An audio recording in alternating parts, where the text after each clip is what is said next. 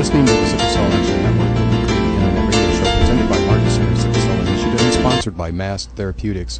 We're coming to you live from Indianapolis, Indiana, and we're here to serve you by providing up-to-date information and opinion on all matters pertaining to sickle cell disease. My name is Gary A. Gibson, and I am your host for the next 2 hours. Let me start by saying that I don't have sickle cell disease, nor do I carry the sickle cell trait. In spite of that, I am no stranger to sickle cell. Quite the contrary. You see, even though I don't have sickle cell, it has had a very huge impact on my life. That's true because its complications took my wife from me after 12 years of marriage. It also caused her to have a miscarriage that resulted in the loss of our twin babies that she was carrying while in a sickle cell crisis. So all told, sickle cell has taken 3 lives from me, and I feel the pain of those losses every single day. I currently serve as the president and CEO of Martin Center Sickle Cell Initiative, a community-based organization that has been serving people with sickle cell for over 45 years.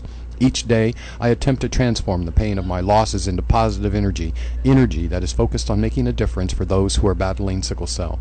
From being involved with sickle cell for over 40 years, I'm able to say that much progress has been made, but there is still so much work to do. This show is an opportunity to contribute to the ever-expanding dialogue about sickle cell that is taking place all around the world. Our show is about raising awareness, but it is also about so much more. I like to say that sickle cell awareness is important, but we need more than awareness. Those living with sickle cell are already aware. That makes me ask, so what are we doing for them? And my answer is, not enough. That's why we've named this show the Sickle Cell Action Network, because awareness without action has very little impact. We want this show to be a source of information and a call to action to help those who must live with sickle cell in their midst. We have designed the show to provide information that is beneficial to patients, caregivers, family members, and friends alike. Most importantly, we want people with sickle cell to know and understand that they are not alone. The Sickle Cell Action Network show features live guests who are healthcare providers, patients, advocates, and others who are engaged in the fight to eradicate sickle cell and ease its burden on those it affects. Today, we're pleased to have a special guest who will speak with us about fighting to excel with sickle cell in the picture. Joining me today in studio is Samuel Denzel Standard, a young man in his early 20s, and we're very happy to have Samuel here with us today. Before we get to today's topic, however, I want to share some of our upcoming topics with you so that you'll know what we're going to be doing. In future weeks, we will cover such topics as fighting sickle cell on 2 continents, and that will be next week, sickle cell's narcotics dilemma, traveling with sickle cell, and many, many others. So as you can see, we are serious about sharing valuable information, and we hope that you will join us every week, same time, same station. If you've missed some of our previous editions or wish that you could listen to them again, don't worry. Just go to the Martin Center Sickle Cell Initiative YouTube page and you'll find them there. Now let's get on with our show, and we'll start with this week's edition of Sickle Cell News Update. As always, we scan the internet and other sources looking for news to share with you, and anything that relates to sickle cell that we think has merit, we try to share that kind of information with you. And there's a couple of stories that we have here. One is from a friend of ours, has actually come and participated in a Martin Center Sickle Cell Initiative annual sickle cell conference a few years ago, and I'm speaking of none other than Professor Kwaku Ohene-Frimpong, who is actually renowned as one of the world's experts on sickle cell disease. And this particular article is titled Apathy of Government, a Reason for High Record of Disease. It's coming to us from Ghana, thepulse.com. And the article reads, the absence of funding and commitment on the part of government have been cited as one of the contributory factors to the increasing cases of sickle cell disease in Ghana. It is estimated that about a quarter of Ghanaians live with the condition unknowingly. According to the Sickle Cell Foundation of Ghana, government has shown no efforts in helping to manage the condition, especially amongst children. President of the Sickle Cell Foundation, Professor Kwaku Ohene-Frimpong, has revealed that an intervention to screen newborn babies has become stagnant over the last decade due to lack of funds. It is a disease that we know in sub-Saharan Africa, half of the children born with the disease, at least half die by 5 years of age. But because we don't collect data in our countries about this disease, we don't even monitor the impact that it is having on public health. Here, any time a child dies suddenly from malaria, we say it's from malaria. But sickle cell children die from infections much more than they die from malaria, said Dr. Frimpong.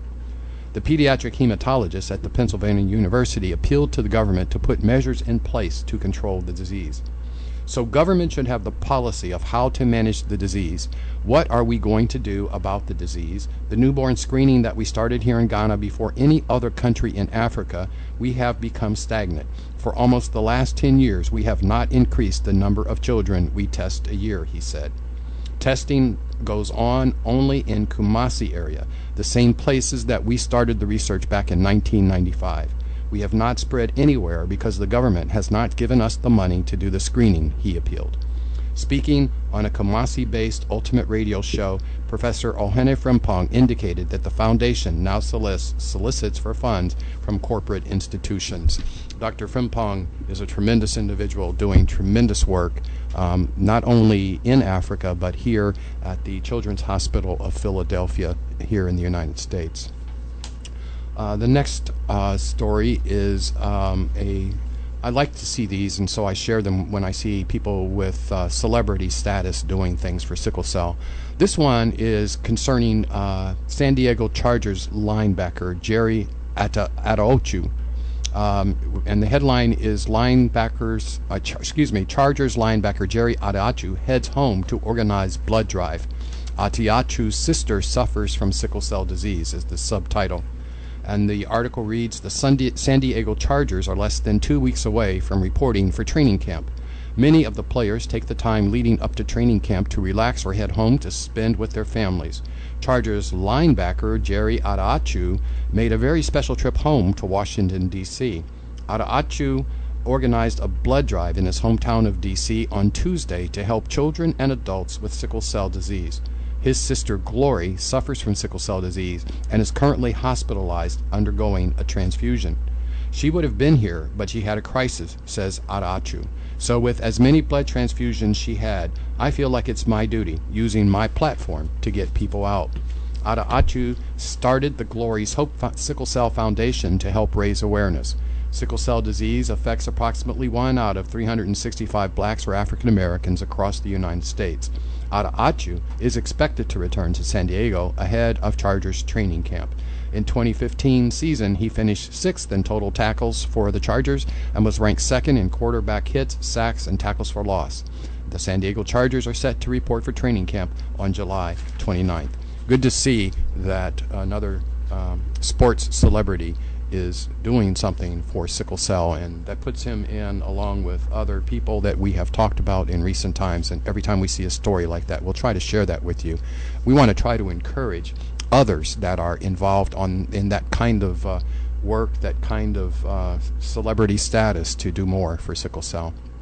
Here's an interesting story that I'd like to share with you as well. This one is from Fox 13 News in Bremerton, Washington, and the article reads, Kenneth Patterson and Tony Mazga were in the car Saturday morning when they saw flames shooting out of an apartment building on Wyckoff Avenue. The heat from the fire was so intense, glass was breaking and smoke was everywhere. I just jumped out of the car without the crutches and I went hobbling. Over here, said Patterson. He has sickle cell disease and needs hip surgery. He's not even supposed to be on his feet right now, but that didn't stop him. The two of them each took a floor. He ran in, I went in, and we just tried to get everyone out, said Mazga. Bremerton police say Patterson even carried a child out in his arms with the family behind him. I saw a wave of flames coming from an upper story on the balcony that just rolled right on down, and actually I lost sight of him in the smoke and the heat, said Sergeant Kelly Mead. The two of them each took a floor. He ran in, and we just tried to get everyone out. Bremerton police say Patterson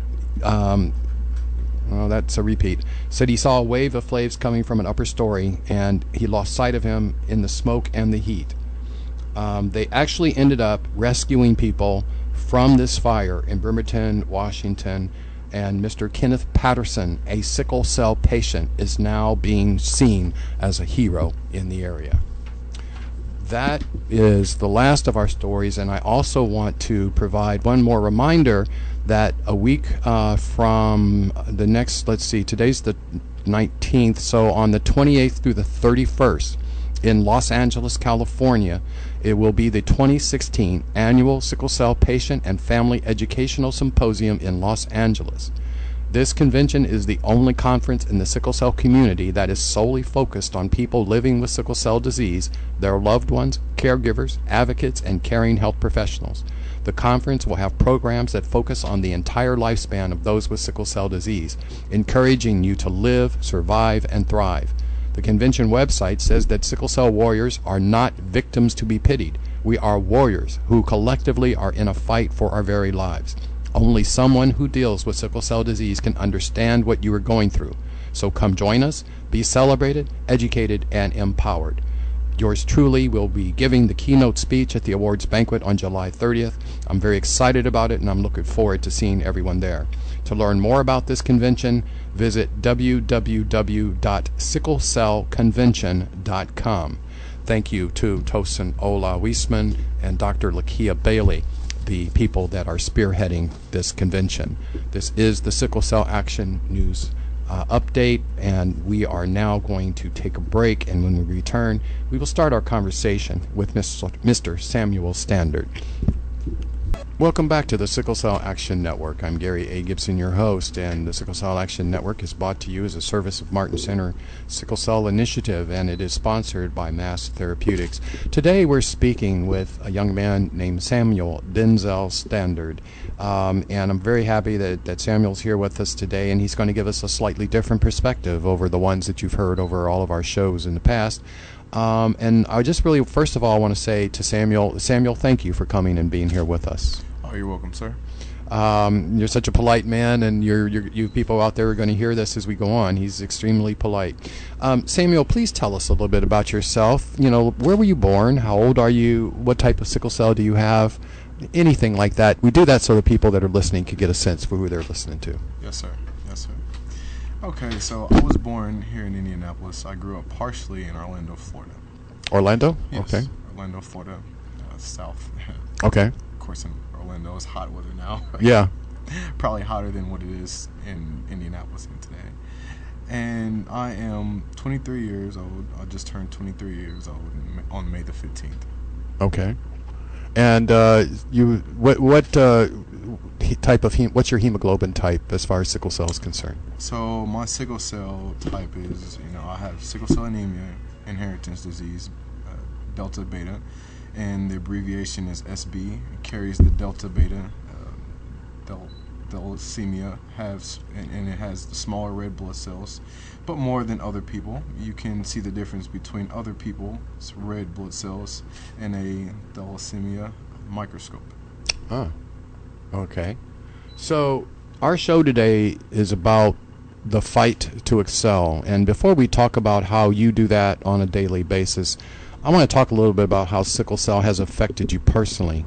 And I want to start by asking you, how old were you when you were first diagnosed? I was diagnosed with the disease when I was born. It's an inheritance disease, sickle cell disease, anemia, SB, delta beta, thalassemia. Okay, so you were how old? 7? Is that what you said? I was, yes, about that. I mean, when I was born, I was just, it's an inheritance disease. So when I was born, definitely. Okay. And so what was it like for you growing up with sickle cell? Okay, so growing up with the disease, it was really complicated. Everyday living was not easy. I had several crises when I was 1 year old and up when I was 5 years old. That's when I really got to have fun with my parents and got to experience life. Uh-huh. So do you remember, maybe not the one when you were 1 year old, do you remember your first crisis when you were 5 years old? My first crisis, at least happened when I was 3 years old. And what happened was I had a stroke. And when I had the stroke, I was in critical condition. I had to go to the Methodist Emergency Hospital, ER. Uh-huh. And throughout that time period, I was there, and I used to spend a lot of my visits in the hospital. I wasn't even considered a visitor. I was just hospitalized for sickle cell. Uh-huh. When I was younger, sickle cell was an everyday thing for me. Mm-hmm. It was just, I had to get up, wake up, check in with my doctors. My doctors checked in with me. The nurses did my temperature. They got blood work, the lab work done for the beta sickle cell thalassemia globin disease. And through that time period, I mean, that's what it was. Mm-hmm. So let's go back to that stroke, because we've talked with other of our guests who have had that experience, and you say you were 3 years old when you had it, and do you remember any of that? Well, what I remember of the stroke, I was 3 at the time. I don't remember much of it. Okay. I do remember having the stroke, and then them having to rush me and call the ambulance and going to the Methodist ER. That's where I was born, in Indianapolis. Okay. Methodist Hospital. 1992. Okay. May the 15th, 1992. And at that point in time, I remember just being overly hospitalized. And after that, I had to go right back because I had another stroke. And after the second stroke, I did have a splenectomy. Splenectomy.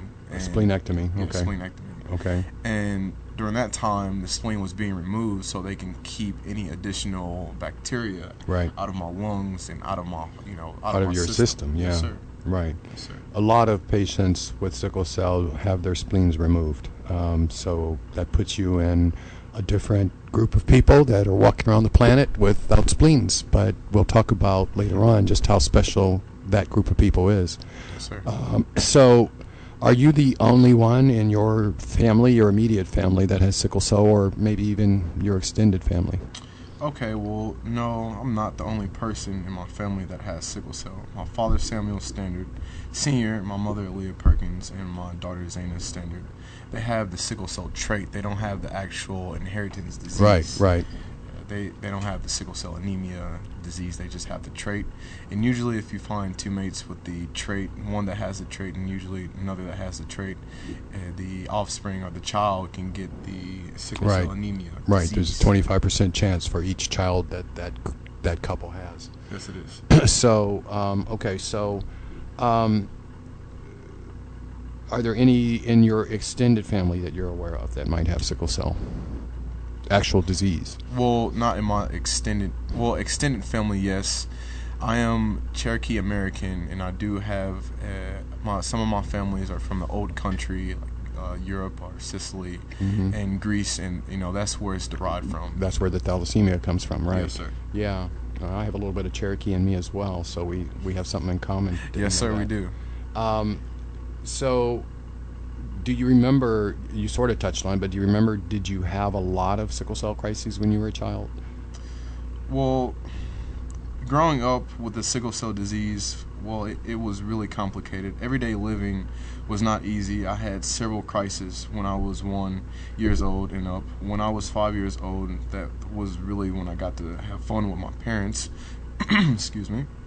What do you mean by that? You got to have fun with your parents? Well, when I was 5 years old, when I mean I got to have fun, I was finally out the hospital. Okay, so you at 3 and 4, I was in the hospital. Okay. 5 up to 7, I was in the hospital. It wasn't just as major as 3 or 4. Okay. It was a very critical time when it was 3 or 4. Okay. 5, I got to experience some of my father's love and my mother's love, and during that time period, my father was going to college and he was getting his degree, his bachelor's degree. Okay. And my mother was still focusing on school as well. But when I got out, they got me out of the house, and I was active. During that time period, my mother had put me, so coming up and through high school, my mother put me in the Indianapolis Metropolitan High School, and that was the Goodwill School, and that's a charter school. It's a new charter school. 2009, it was a new charter school. And what happened was I played soccer and track, and I was captain of the track team. Really? And I was, I was the number 1 player in the soccer team. and my father had put me into sports when I was 5. I was like the youngest in the POW club. Through my years, I grew up with both of my parents playing sports, becoming victorious, and then I'm still fighting with the sickle cell anemia. I taught myself how to cook and eat healthy foods to manage my sickle cell health and wealth. Huh.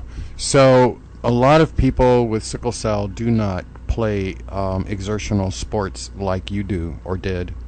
Do you? How were you able to do that? What do you think? Is it because of your healthy eating or what? I mean, a lot of people with sickle cell can't play those sports.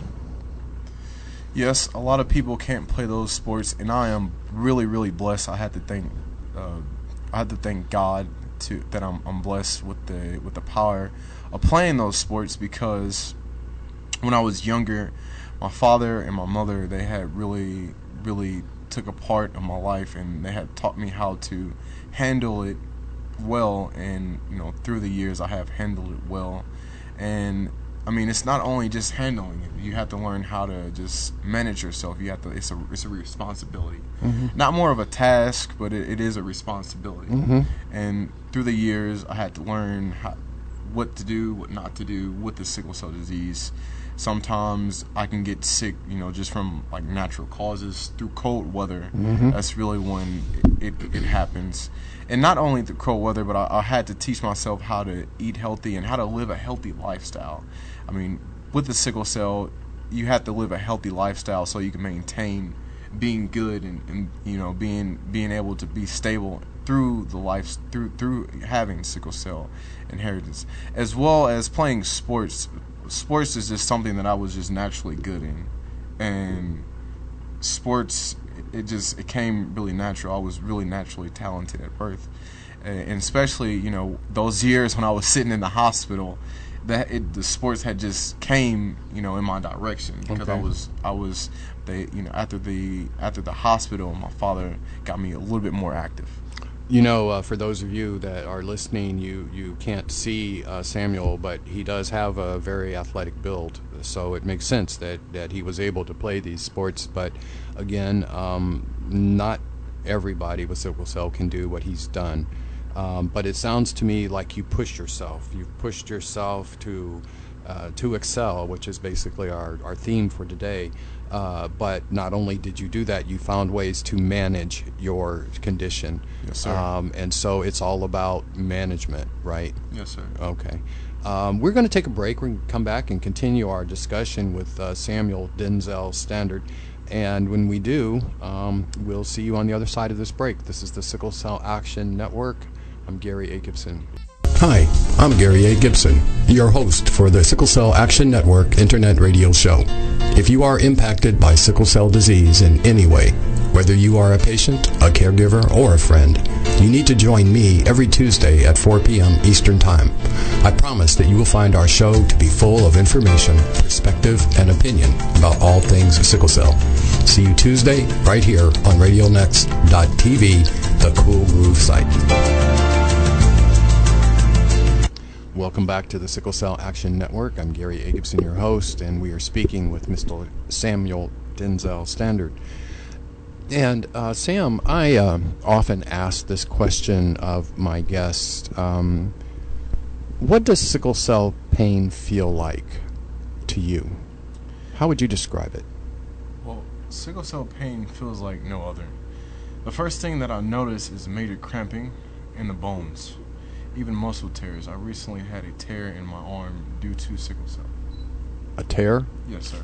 A tear. Okay. A tear in your muscle? Yes, it was a tear. It was a minor tear in my muscle. Okay. Due to restraining my arm. Okay. From the sickle cell disease. Sometimes people say it feels like getting hit with a bat from the inside out. Sometimes people say it feels worse than having a broken arm. Sometimes others. Yes. I mean, to explain it, that's exactly how it feels. Okay. Sometimes it can be a little bit more critical than just a tear. It can be you're going through a crisis, and a crisis, what that does is that speeds up your blood cells, and through that crisis speeding up your blood cells, you really don't have any blood cells to rely on. That's why you're really in pain, because your blood cells are not given enough oxygen and your blood cells are not doing their jobs. And the sickle cells are dying within, let's say, about 5 to 20, within 20 seconds more. But the reason why we can recover a little bit faster and why it would be a shield from malaria is because of our white blood cells. Right. So, Okay, so let's go back a little bit again. We talked a little bit about you spent a lot of time in the hospital as a youngster. And so how much do you remember about the type of medical care that you received as a child? Please tell us some about some of the experiences that you might remember. And the reason I ask that too is because different areas of the country are better prepared to treat people with sickle cell than others. Different hospitals are better prepared. Different doctors are better prepared. And over the course of the shows that we've had here on the Sickle Cell Action Network, we've interviewed many sickle cell patients, and they all have slightly different stories. So I think my question to you is, what do you think about the type of medical treatment you received as a child? Okay, so the types of medical treatment that I was given, it was critical treatment. I had a splenectomy when I was about 3 years old. I spent a year in hospital, and I was and it was a tiring experience, very tiring. Through the years, through that year, I had to rest and recover. I would get up for a study group and other healthy activities.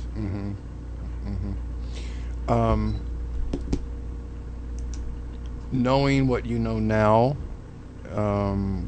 do you feel that the doctors that were treating you as a child knew what they were doing? Well, I like that question that you asked, because through the years when I have been going to the ER emergency room, the doctors have had a very particular part in my life, because the doctors have to know what they're doing, to treat a sickle cell patient. Right. To treat any patient, really. But sickle cell in general, because sickle cell is very critical.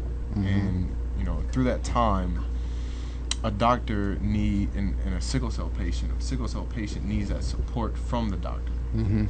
So my experience was really great.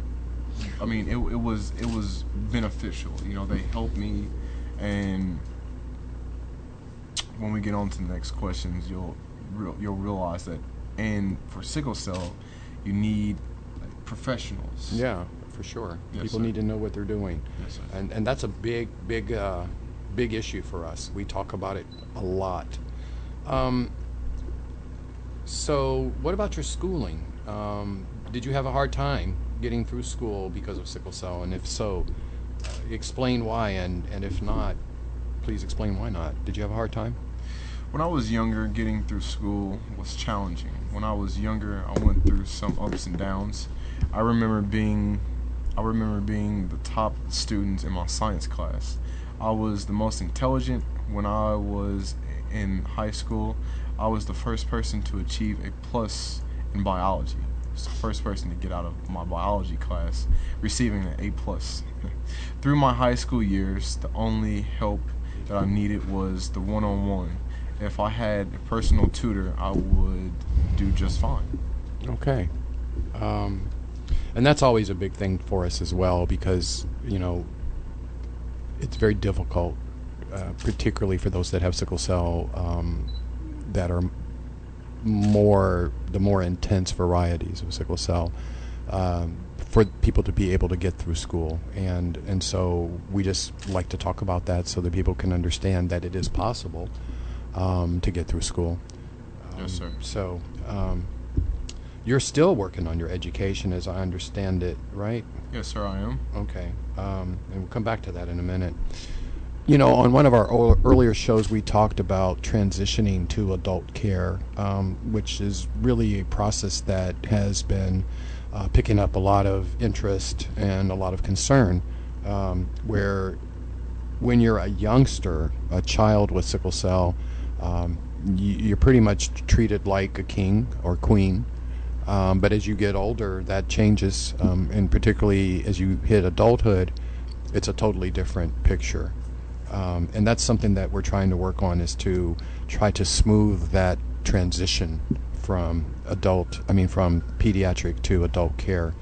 So did you have any transition plan that you worked with as you came through your childhood, your teenage years into adulthood?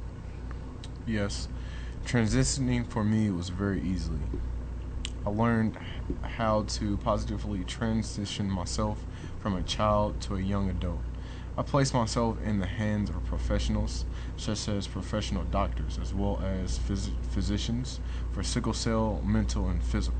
Okay. So you had a team of people that you were working with to help with that? Yes. And that's the way it's supposed to be. Yes. So that's good. Yes, sir. Through my years when I was younger, I have always had a team working under me, working for me as well for the sickle cell. The physician is very helpful because a physician coaches you for the sickle cell, a mental physician and a physical physician. Pretty soon I will have a different pass on my medical benefits from my physical and my mental physicians, as well as just my hospital, my hemoglobin doctor. From my sickle cell. Right. And the hemoglobin doctor is the one that is he tells you about the blood cell count and what's going on with your sickle cell. So where is your hematologist located here in Indianapolis? You don't say their name, but where are they located? Well, they're located on the northeast side of town in the Castleton district, or in the Lawrence district. Okay. Sir. Okay. All right. So I think one of the things that's important is, and hopefully you realize this, but beyond the transition plan, we encourage all sickle cell patients to ensure that they have a team approach. So you've touched on that, and I want to go into that just a little bit deeper.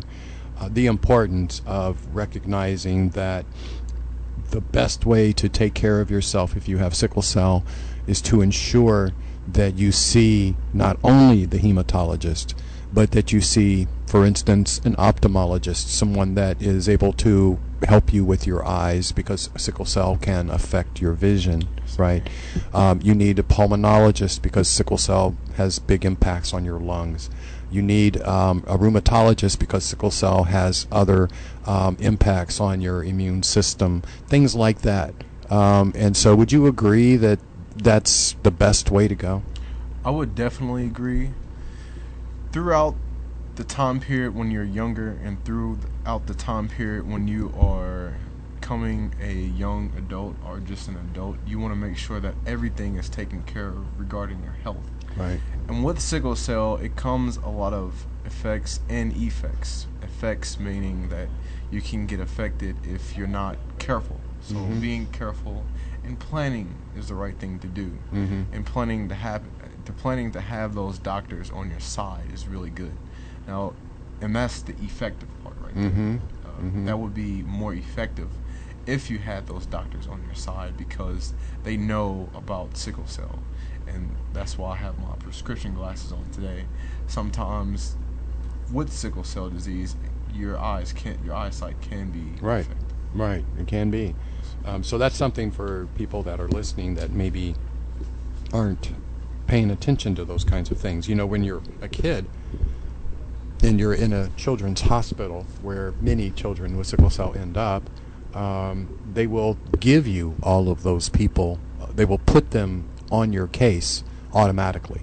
So if you're if you're a 5-year-old and you're at a hospital for children and you're having a sickle cell crisis, before you leave that place, you probably will see a number of different specialties, doctors that have different specialties, to ensure that everything is going okay with you. When you're no longer a kid and you are pretty much totally responsible for your own health care, and you don't have your parents and the doctors hovering over you like they do in the children's hospital, you are probably not as likely to have a whole team of doctors working with you. And that is what we are telling people. You need to rethink that in order to try to ensure that you are managing your sickle cell condition to the best of your ability. So thank you for bringing up the team approach, because I think that's something that we just can't stress enough, and we see plenty of evidence that people with sickle cell are not using the team approach. So that's sir. really big. Yes, sir. So let's go back to the fact that you said you're still working on your education. You mind telling us what you're studying and when you hope to be finished? Yes. So I am studying criminal justice and law. I am taking the steps to accomplish this goal by reading political books and studying on a daily basis. Okay. Okay, so what do you want to do with that? Well, Do you want to be a lawyer, or is that what you're trying to do? Or? Yes, sir. Yes, Okay. sir. Okay. What I am trying to do with this is I am trying to be a lawyer and as well as a floor house representative Okay. or spokesman for sickle cell disease. Oh, okay. Okay. So you mentioned criminal justice. I'm just curious, as a young African American man studying criminal justice, what are some of your thoughts about what's happening in our streets these days? You know, with all of the killings of people by police and people killing police, and it seems like justice is out of hand in many ways. What are some of your thoughts about that? As a Cherokee Native American male studying criminal justice, my thoughts for what's happening in the economy is a large portion of young male and women that are getting involved in unnecessary action. Bringing professionals that are stable in the field of government in today's economy to label them as incapable and non-functioning human beings. The world right now is in debt on a global basis for this statement to be made. The government is trying to make the world a better place as well as a more functional place. Mm-hmm. Okay. Well, Mr. Standard, we're going to take a break, and then when we come back, we'll continue our discussion. This is the Sickle Cell Action Network Internet Radio Show, and I am Gary A. Gibson, your host. Welcome back to the Sickle Cell Action Network. The Sickle Cell Action Network show is sponsored by Mass Therapeutics, a publicly traded biopharmaceutical company headquartered in San Diego, California. MAST is currently leveraging the molecular adhesion and sealant technology platform derived from over 2 decades of clinical, non-clinical, and manufacturing experience with purified and non-purified polaxamers. MAST has developed a drug called MST-188 as a candidate for serious or life-threatening diseases with significant unmet needs. Among those needs is the treatment of sickle cell disease. MAST has enrolled sickle cell patients in a clinical trial known as EPIC. EPIC stands for Evaluation of Purified Polaxamer in Crisis. If successful, EPIC could result in the first treatment of its kind to treat sickle cell disease patients while they are in crisis. The EPIC study aims to determine whether MST-188 can shorten the duration of a painful crisis. MST-188 is an investigational drug that has not been approved for commercial sale in any jurisdiction for any use. MST-188 potentially improves oxygen delivery, and it may help keep blood vessels from becoming blocked and more obstructed. It may improve blood flow by stopping cells from grouping together. It also may reduce inflammation, and it may restore cell membranes and give damaged cells time to heal. EPIC participants continued to receive their normal pain treatments during crisis, and their participation in the trial is free of charge to them. The patients involved in the EPIC study may not only be helping themselves, but they might also be helping future generations of those yet to be born. If you are interested in learning more about the EPIC study, please visit www.theepicstudy.com. Thank you to Mass Therapeutics for the continued support and sponsorship of the Sickle Cell Action Network Internet Radio Show, which is today about the fight to excel. And we're speaking with a outstanding young man who just so happens to have sickle cell beta thalassemia, and who is enlightening us with his approach to life. He's already given us some very good thoughts to focus on, including a team approach to medical care and the management of his condition, to the point where he has been able to actively engage in actually strenuous sports. So I'm speaking of Mr. Samuel Denzel Standard, and we are going to continue our discussion with him. And my next question to you, Samuel, is what have been your greatest challenges when it comes to you getting your education? Getting my education and the greatest challenges. Well, my greatest challenges are staying out of trouble and staying away from the non-educated crowd. I do this by staying positive and involved in my studies. You stay deeply involved in your studies, Yes, sir. and that's good advice for almost anyone that's trying to get their education. Stay involved in your studies.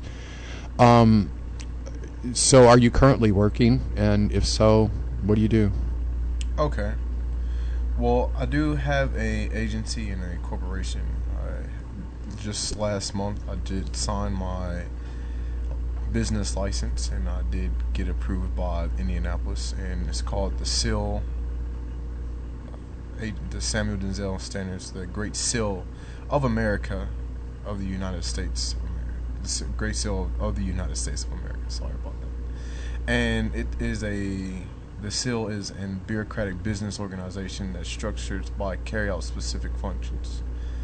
And what it does is governing the extended enterprises requires a new way of thinking about government relations, with me simply supplying a political blog written and published by myself, Samuel Denzel Standard. You can read it, and you can read some of the blogs on Google Plus at Samuel Denzel Standards, theseal.com, or at gmail.com. Once again, it is on Gmail, Google Plus. And I am the author. The majority of high-profile collaborative blogs are based around single uniting theme around as politics or healthy foods for sickle cell disease.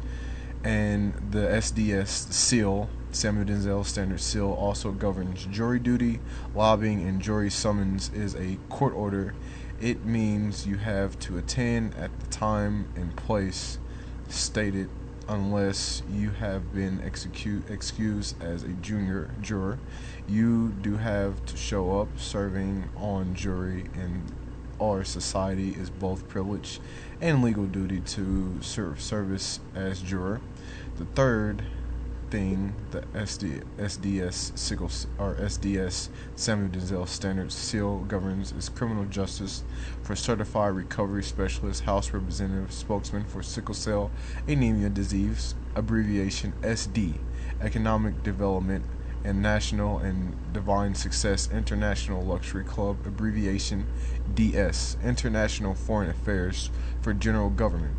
Divine Success International Luxury Club, or Samuel Denzel Standard Sickle Cell CADIS Health Care Coverage Agency, will grant sickle cell assistance such as sponsors clothing, shirts for business wear called the 100 Polo Wear for people with sickle cell disease.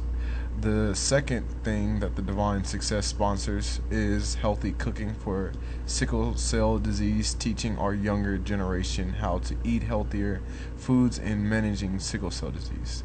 The third thing that Divine Success sponsors is and Board of Education Services, AWIE, Educational Books Publishing Agencies for modern educational books. I write the books myself as a motivational young up-and-coming congressman. And I do have a book that is getting ready to come out. It's due either next year on December, just on Christmas, and it's called The Renaissance Man. We'll talk about all of that in a minute, your books, but let's go back because you just threw out a whole lot of stuff. Yes, sir. And I'm going to be honest and say I'm a little confused. How are you able to do all of those different things, some of which don't even seem to be related to another? Well, I did relate them in a way. Everything for me is in government, and it just depends on what type of the organizations or functions, being specific. Which ones would you like to hear about? Well, so first of all, you've got SEAL or SDS SEAL, the SEAL. Yes, sir. So that's one enterprise, right?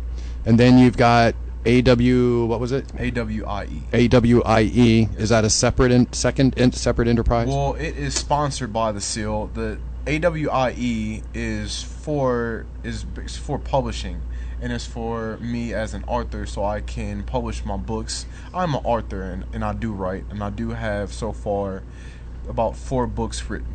Okay. So, and then what was the other one? DS? It was DS. It was Divine Success International Luxury Affairs Club. Divine Success? Yes, Divine Success International Luxury Club, or Samuel Denzel Standard. The abbreviation for that is DS, or District S. And what this does is it gives sponsors for healthy cooking, educational books, as well as donations for sickle cell for clothing.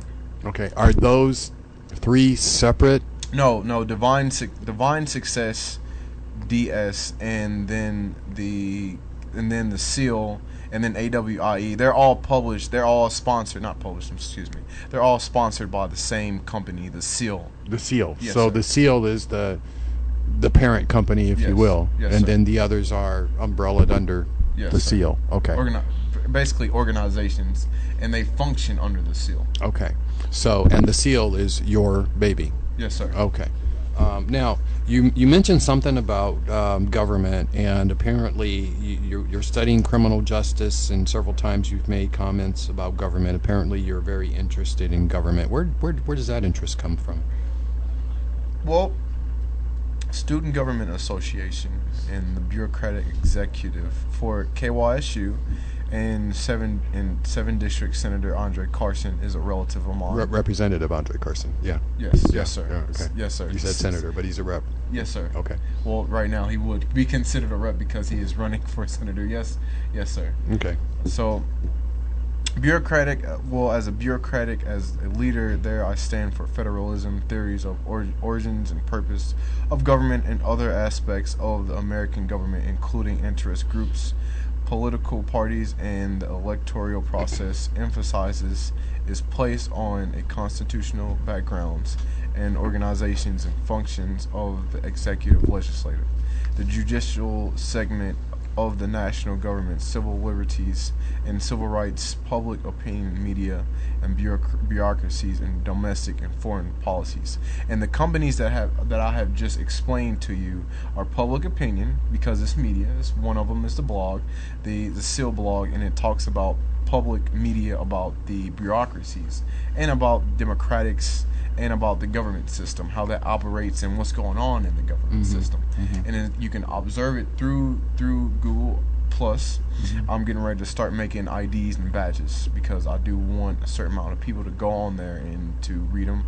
Right now I do have about 9,000 followers and 9,000 Wow. readers. Okay. Yes, sir. It's a lot. And Okay. the company, I have been working on the company since about 2009. Okay. And then for the domestic and foreign policies would be Divine Success. Divine Success, since I am Cherokee Native and I do represent Africa as well as Greece, I'm really strong and really participate in a lot of Greek functions throughout the Divine Success.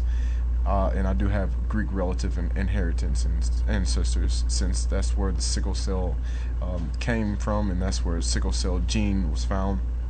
That is a domestic and foreign public relation for the SEAL, and that just gives you information about what's going on, what happened through the times when sickle cell was derived through that country and through the Middle Eastern seas. Yeah, that's a good point, Samuel, that many people probably don't realize that scientists believe that sickle cell actually arose in 4 distinct areas of the globe. And the area that you're referring to, the Mediterranean, is one of those areas.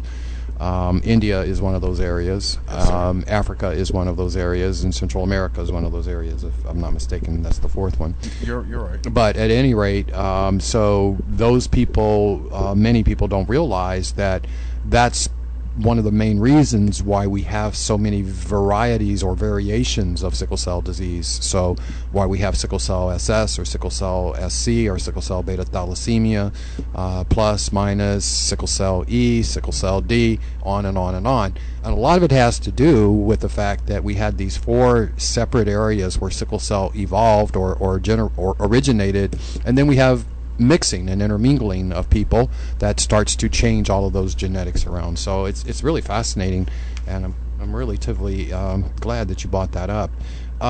Let's talk a little bit about some of your other work experiences. So have you had any other jobs besides those that you're working on as your own boss? Well, yes, I have. I have had a job here, well, last year, and it was based off of school. And what happened was I had went down to the Virgin Islands, and I was doing international affairs for my company. It wasn't, I mean, it's still related to the SIL, since this is a foreign policy. And what happened was, with that, I had did a student government association, and then I did a tour of the school. I was one of the class heads of the school, doing the tours and leading everybody around the Virgin Islands. So a video is coming up for me shortly, and it will be posted at least after November. Okay. Did you like the Virgin Islands? Yes. Yeah. I mean, it's very peaceful, very tropical, because Yeah. it is the Western beautiful. Indies. It's And it's beautiful. very beautiful. Yes, Yeah. sir. Okay, so we're going to take a break, and when we come back, we'll continue our discussion with Mr. Samuel Denzel Standard. This is the Sickle Cell Action Network, and I am Gary A. Gibson, your host. Welcome back to the Sickle Cell Action Network. I'm Gary A. Gibson, your host.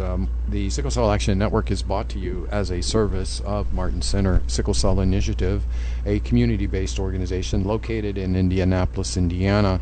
We were founded in 1969, and we have been providing services to people with sickle cell disease since 1970. Among the services that we currently provide are a food pantry, a support group, transportation assistance, emergency financial assistance, and general counseling and referrals. And these are things that are in growing demand based on the fact that we are encountering a larger number of new patients with sickle cell disease that are in need of these services.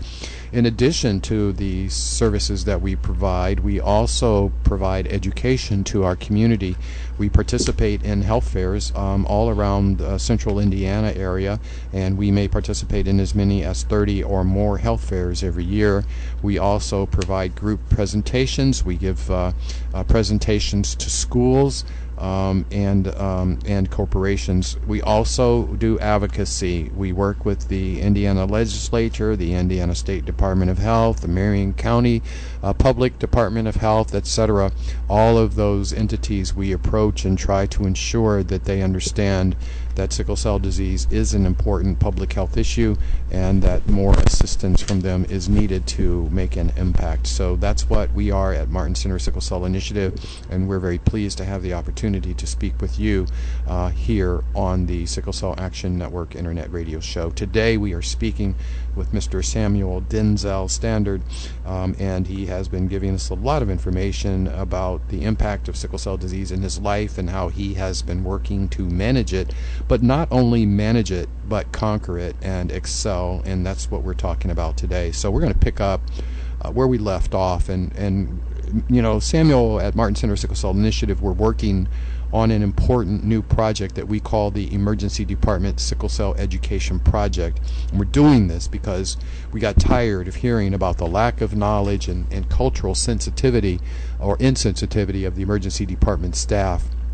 How often do you have to go to the ER? Well, how often do I have to go to the ER? ER visits only happen when I'm in critical pain. My ER visits are well.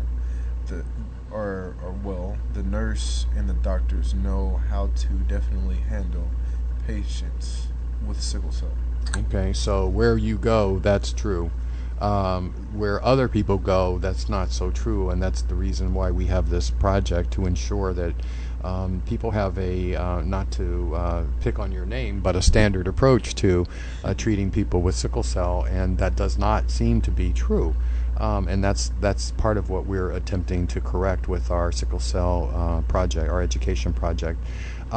So you think that the experiences that you have in the ER are okay then, in other words? Yes, sir, I do. Okay. I'm going to switch gears and say one of the least talked about impacts of sickle cell is the financial burden that usually comes with it. And I've spoken to many patients who have thousands of dollars of medical debt. Is that true for you? And if so, how do you manage that? How do I manage that? And is this a financial burden? So it's not a financial burden if you are managing your money correctly and well. Okay. Now you have. Do you have insurance then?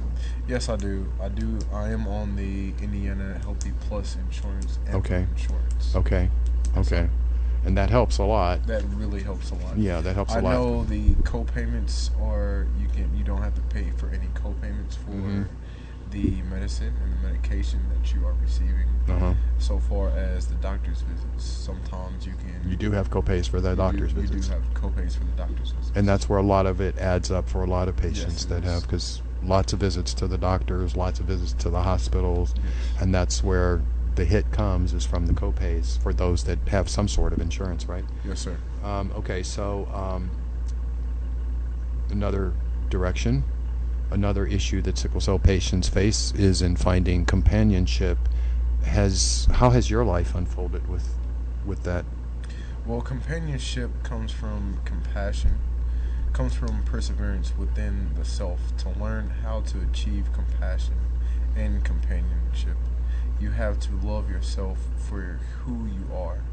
If you're not going to function with your own thoughts, dreams, and goals and aspirations, then finding companion in yourself and compassion is not going to be hard.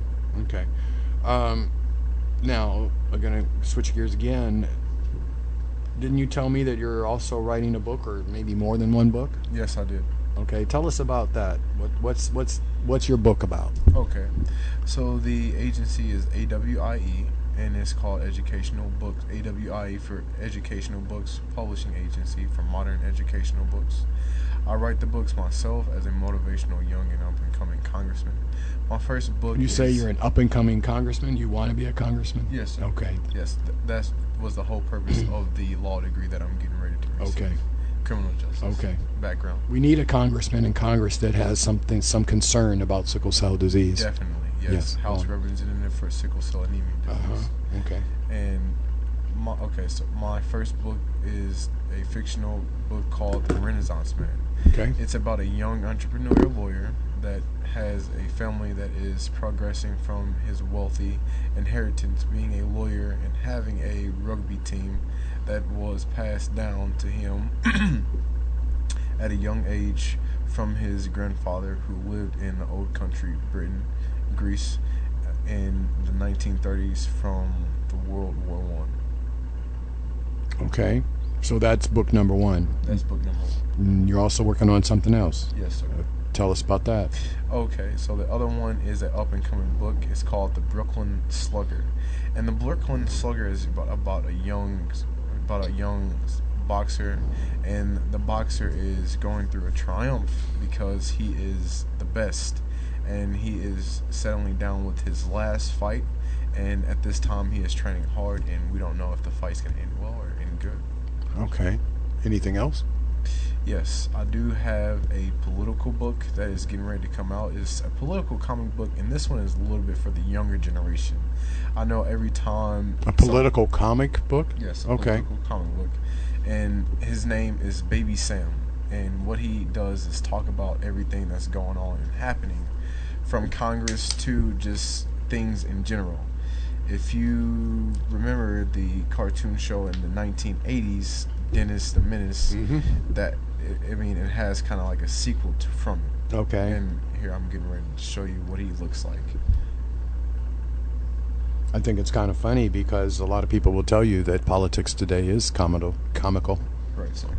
Okay. Yes, it is very comical.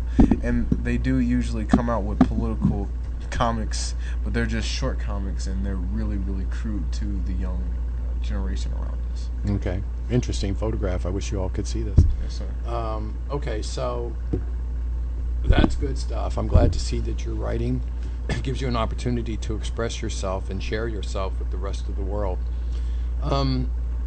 I think it's amazing, Samuel, that so many people still know so little but about sickle cell. You think the same thing? Yes, I do think the same thing. I would tell I would tell the officials that living with sickle cell disease is very, very thoughtful, and you have to be responsible and know how to handle sickle cell anemia well to live a happy and productive life. Okay. What would you tell them? For instance, let's say that you had the chance to speak to our current presidential candidates. What would you tell them? I mean, what would you tell them that sickle cell needs? It needs a responsible, and it needs a person that knows how to handle sickle cell anemia, and a person that has lived through it, and a person that is happy with being and having the productive life from sickle cell. Okay. And so you talk about wanting to be a congressman and wanting to be able to use that to be able to help with sickle cell. Are you familiar right now with any current sickle cell legislation that Congress might have in front of it?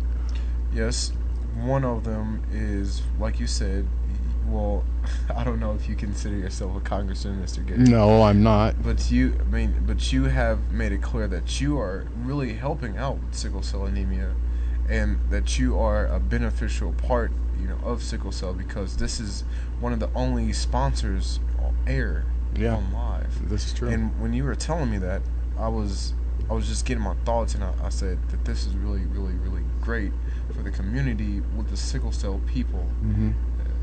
The people that have sickle cell. Mm-hmm. And yes, I do. There are House representatives and House sickle cell appreciation programs that they do, that they have for government, to govern sickle cell anemia and to help out with that. Let me suggest that you take a look at, see if you can gather some information on Representative Danny Davis.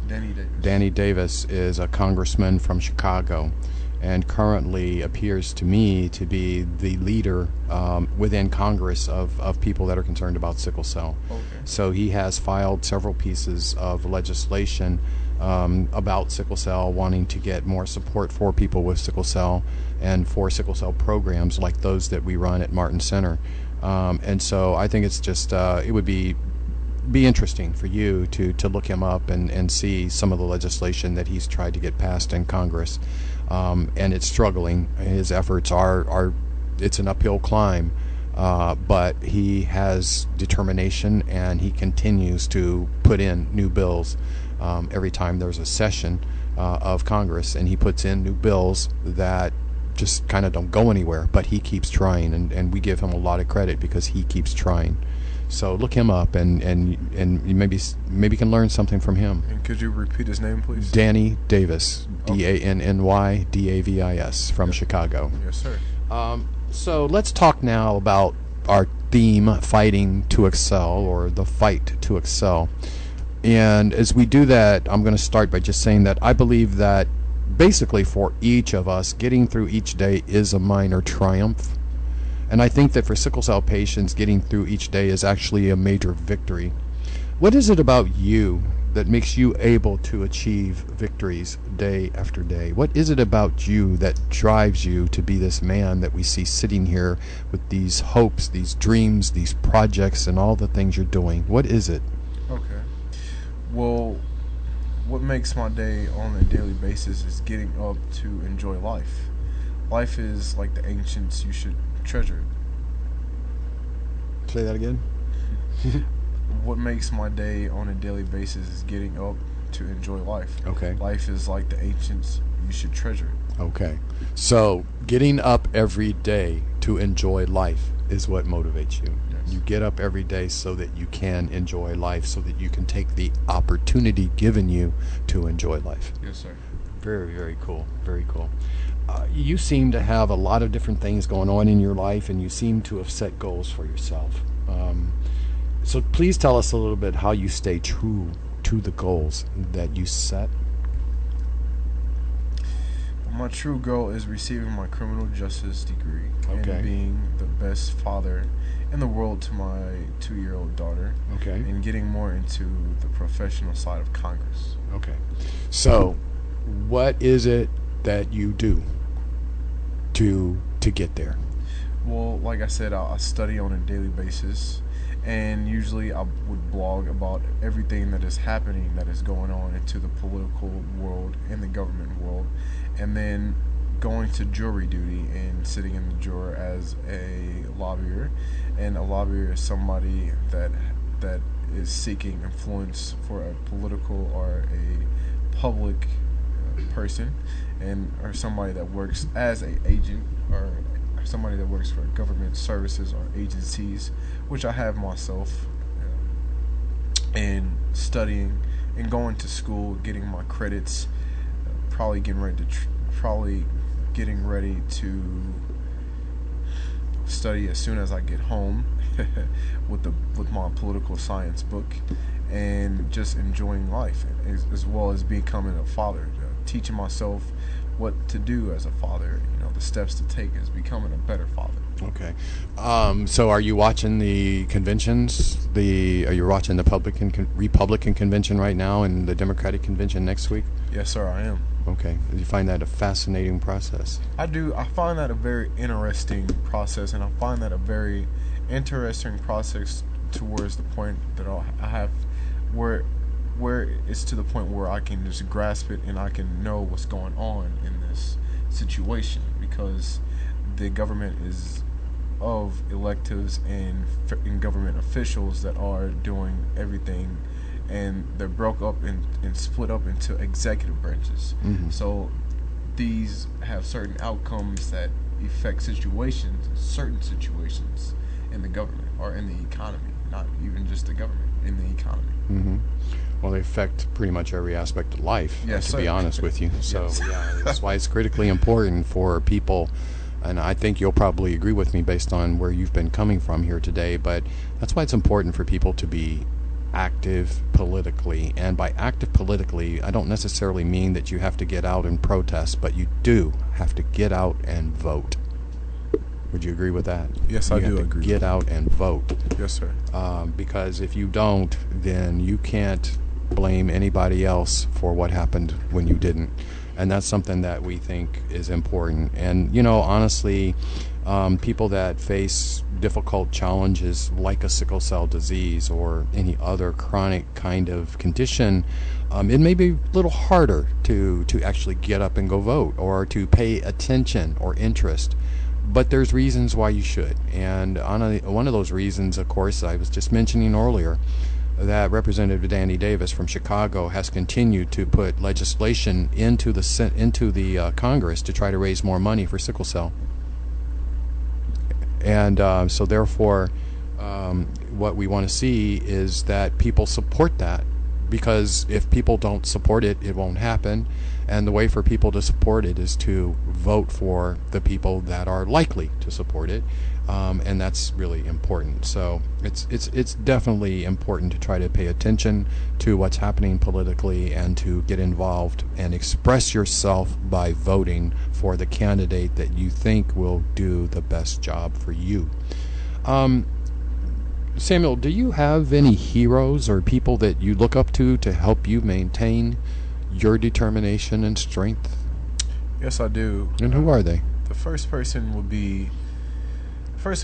would definitely be the ancients in during this time period of 100 through 1000 BC, or after the AD, the death of Christ. It would have to be those people and those characters, and especially the strong, powerful ones that have served as the government, such as one of them, Democles, and he is a government official, and he was a government speaker and a general. He was a Greek. Yes. Yeah. He was a Greek. Yeah. And I don't think that the people that know about that time period, half of those armies, they had sickle cell. And True. Yes. True. And in my opinion, and in my facts that I have been gathering from and that I have been seeing and stating and doing research, is some of the generals that we know today, such as him, had the sickle cell, Mhm. the trait or the disease Mhm. itself. Mhm. So that's really who I look up to, because they have kept pushing, and he was based in Athens, and Athens is of course one of the strongest, not even dictators or republics during that time. City-states. City states. Right. And during that time period, they were pushing so it wouldn't be a republic anymore. Mhm. So it wouldn't be any heavy dictators coming Mhm. down here and destroying things. Mhm. And with that nature, I mean, I think that I look up to them because of their mental aspects, and definitely their physical appearance and their mental awareness. What's interesting about some of them, some of those people that you're referring to, is that they are the ones that helped design or give the idea of what democracy should look like. Yes, sir. Democracy instead of a republic. Yeah. And that is very, democracy should be liberal, and democracy can either be based as a democratic point or it can be based as a conservative. Uh-huh. Yes, sir. Uh-huh. So you look up to people that believe in democracy. I like that a lot. What about faith? Does that play any role in helping you to continue your battle and achieve your victories? Yes, it does. I'm very spiritual, and I'm very in tune with the Lord myself, especially I'm very in tune with the Lord, and I am very spiritual. Right now, I am a Catholic, and I do present Catholicism very heavily. Okay. Yes, sir. Okay. And now I'm going to switch here and say, from what I understand of you, you like to mentor young kids with sickle cell. Yes, sir. So what do you tell them to keep them motivated to grow up and be strong sickle cell warriors like you? Okay. Well, what I would like to tell them and what I would like to teach them is about, one of the companies that I have, Divine Success, the International Luxury Club, and it represents sickle cell anemia, and it's the branch of the CADIS healthcare coverage company that I'm really trying to sponsor and get together, and it's going to be sponsoring clothing and shirts for the 100 polo wear for people with sickle cell disease. And then the other thing is going to be the healthy cooking. I would like to cook and give them healthy foods, especially a healthy cookbook, as well as give them educational books that I publish from my AWE, the educational books for ancient and for modern educational books. So I would tell them to stay in tune with yourself, and when I mean stay in tune with yourself, I mean learn something from yourself, learn some good aspects about yourself, so you can do good in the future and not receive anything bad, or not do any mischief, anything bad. You can do what's good and positive and accomplish good and great things. Sounds good. So if Bill Gates, the founder of Microsoft and now a worldwide philanthropist, came along and gave you $1 million, and he told you that you could only use it on sickle cell, what would you do with it? I would keep pushing for I would keep on going to school for definitely my criminal justice background. And No, not for you. What would for sickle cell in general, for the sickle cell for sickle cell community? I would donate. I would really help them out with donating funds, and definitely donating some clothing and healthy cooking. Okay. And books for the sickle cell youth. Okay. So that's why I was saying just in general. Okay. So you really believe in the healthy cooking and the healthy eating. Yes, I do. You really Yes, do. I do. Okay. Yes, sir. Samuel, you have been gracious with us today and sharing yourself as you have. Is there anything else that we haven't covered that you would like to add today? No, sir. Nothing at all? Nothing, sir. Okay. Nothing. Really nothing. I just want to say thank you for having me, and Okay. thank you for hosting the show today. And Okay. I hope if anybody's listening, and if you're a sickle cell patient, or if you're a person with sickle cell, that I will be sponsoring for sickle cell pretty soon. Okay. Ladies and gentlemen, that has been Mr. Samuel Denzel Standard. Does Denzel have anything to do with Denzel Washington? Does your name come from that? No, sir. Okay. Well, kind of. I guess they looked up to him when I was younger, so they made him. And plus, my father is in entertainment, so. Oh, your father's in entertainment. Yes, Okay. sir. Well, you're a handsome guy like Mr. Denzel, so maybe that's why they did it too. Yes, sir. Again, I'd like to remind everyone that the Sickle Cell Warriors Family Gathering and Educational Symposium in Los Angeles is next week, the 28th through the 31st of July, actually in Hollywood, California, at the Lowe's Hollywood Hotel. And really looking forward to meeting a bunch of people who are coming from everywhere to be there.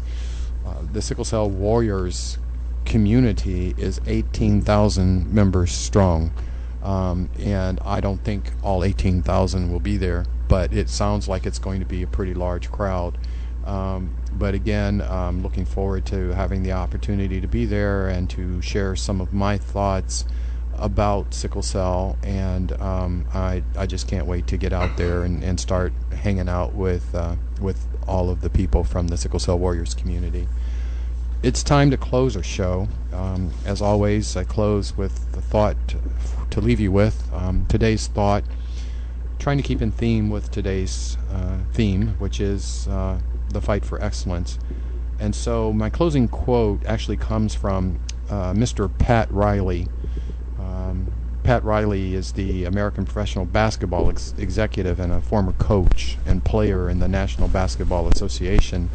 He's been the team president of the Miami Heat since 1995, and he's widely regarded as one of the greatest NBA coaches of all time because he served as the head coach of five championship teams. Pat Riley said, "Excellence is the gradual result of always striving to do better." Excellence is the gradual result of always striving to do better. So what do you think of when you hear the word excellence? I imagine that it could probably be anything, because excellence and excellent are words that we hear used quite often in a wide variety of ways. We say that a movie was excellent. We say that an event that we attended was excellent. We say the same thing about a speech that we might have heard or a photograph that we saw online. We even say that the food served at a family meal was excellent. We push our children toward excellence because we want the best for them in their future. Then our teachers try to prepare us for excellence from the first moment we step into a school all the way up until the time that we graduate. Then our bosses push us to reach for excellence in their attempt to reach higher profits for their organization. Sometimes it even seems that the words excellent and effort are almost interchangeable. Well, that's true, because they are. It is said that achieving perfection is impossible, and I agree with that. However, achieving excellence is certainly within everyone's reach. It is merely a matter of effort. Effort is work, and work is what creates an end product. An artist must work on her painting in order to finish it, display it, and sell it. An actor must work to learn his lines before he can step on the stage or in front of the camera without making a fool of himself. An Olympic sprinter must work on her muscles, her stamina, and her technique long before she even plants her feet into the starting blocks on the world stage in Rio. It is only after this work is done that we can say that is an excellent painting, or that was an excellent play, or that was an excellent race. Those who live with sickle cell know that it takes a great deal of effort for them to have any semblance of a normal life.